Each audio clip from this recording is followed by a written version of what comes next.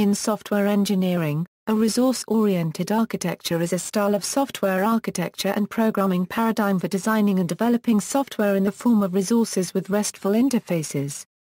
These resources are software components which can be reused for different purposes. ROA design principles and guidelines are used during the phases of software development and system integration. REST, or Representational State Transfer, 1, describes a series of architectural constraints that exemplified how the web's design emerged. Various concrete implementations of these ideas have been created throughout time, but it has been difficult to discuss the REST architectural style without blurring the lines between actual software and the architectural principles behind it.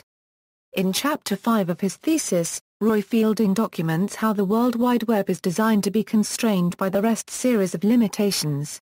These are still fairly abstract and have been interpreted in various ways in designing new frameworks, systems, and websites. In the past, heated exchanges have been made about whether RPC-style REST architectures are RESTful. Guidelines for clarification: the resource-oriented architecture as documented by Leonard Richardson and Sam Ruby gives concrete advice on specific technical details. Naming these collections of guidelines resource-oriented architecture may allow developers to discuss the benefits of an architecture in the context of a ROA.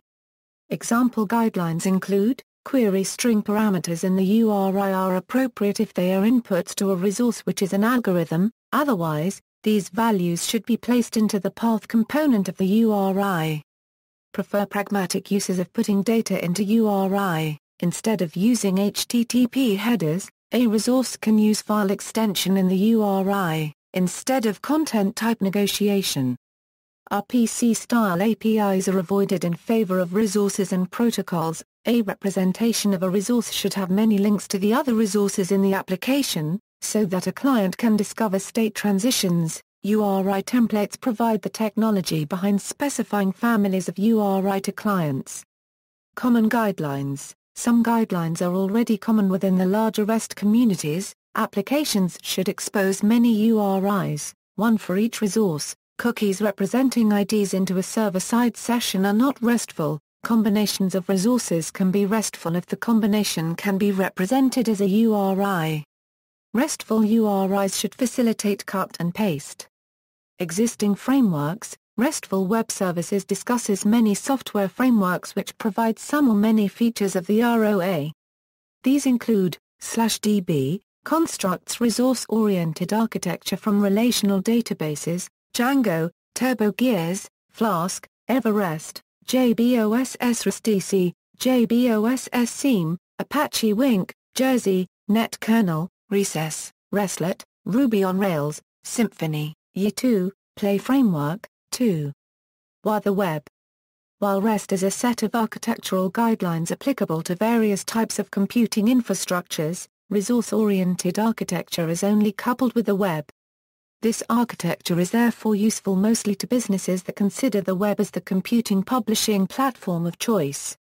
The power of the web seems to mostly reside in its ability to lower the barriers to entry for human users who may not be highly trained in using computing machinery. As such, the web widens the market reach for any business that decides to publish some of its content in electronic format. On the web, such published content is regarded as a web resource. The world of representations: humans live in the world of representations. Representation, as a concept, is an attempt to reach certain acceptable level of objectivity.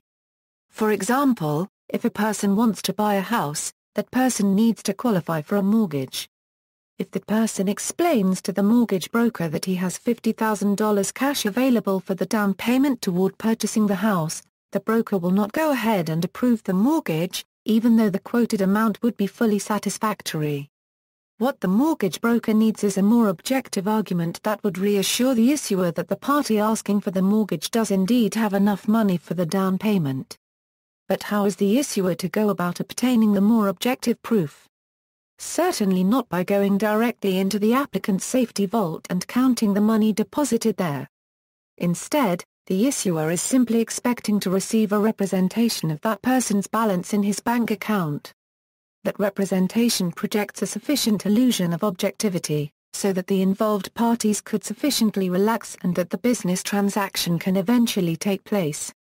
In the same manner, any transaction that transpires on the web is based on the similar representational logic. The actual resource is never being touched. Instead, various representations of the said resource are being prepared, rendered, and shipped to the clients for consumption. Same as in the real world, where the mortgage issuer will never actually touch clients' money, but will instead be satisfied with a mere piece of paper representing the balance. Resources on the web never get to be directly manipulated by the clients. See also: References. Bibliography.